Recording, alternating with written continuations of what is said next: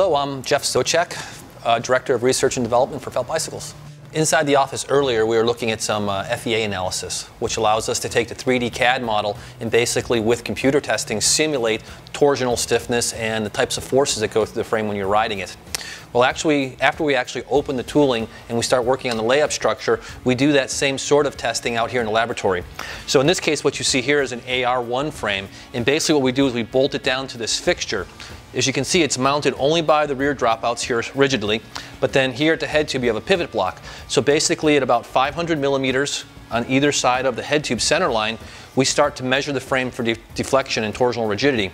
So what we do is we basically hang a predetermined amount of weight from the frame that flexes and torsionally flexes the frame, and we can measure it. So basically what we're looking at is the frame's ability to keep the wheels in line. So you can imagine if you're going downhill or if you're sprinting on a bike, the last thing you want are the wheels to be moving back and forth on a plane. So by working with torsional rigidity, we can kind of see the total stiffness of the frame, and then therefore change the ride characteristics by changing the materials, either using more high modulus material or changing the fiber orientation. And by doing this, we can then tune the bicycle to be what it's designed for. So if it's a sprint bike, we can work on the stiffness for sprinting. If it's a crit bike, we can work on the bike being more responsive.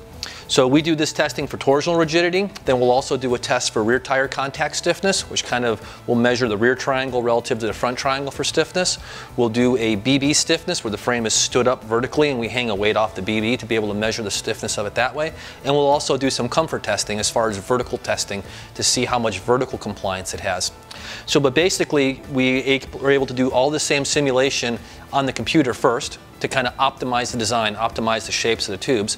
But then once the tooling's cut, we go ahead and do this to the actual frame when we're starting to dial in the layup.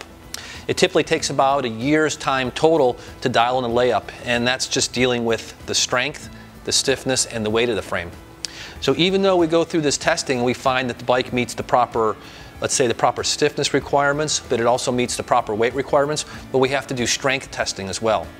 So there's many times where you can get the bike to be very stiff and very light, but it won't pass testing. So with that, you have different types of tests that go for impact primarily. So you have a falling frame test where you'll actually load the frame with various weights and you drop it, and then it measures the frame's ability to handle like a drop off, like if you're going off a curb. Then we also do frontal impact testing, where the frame is stood up vertically and a weight is dropped onto a rigid fork, which is kind of like hitting a pothole or something in the road. So typically when we do this type of testing in R&D situation, there's a series of standards by the EN standards, we call them, or the new ISO standards. And we typically will design our frame to be about 20% over what's required. So for example, when we're doing fork testing, you'll see this fixture here, which is basically primarily for doing forks, but also it does our frames as well. We'll increase the height of the weight that's going to be dropped on it by 20%. Therefore, we know that during the R&D process, which is going to be the best case scenario, everything is built 20% better than what it needs to be. So if there's any variations in manufacturing or there's any other problems, we're always that much above what the testing standards need to be.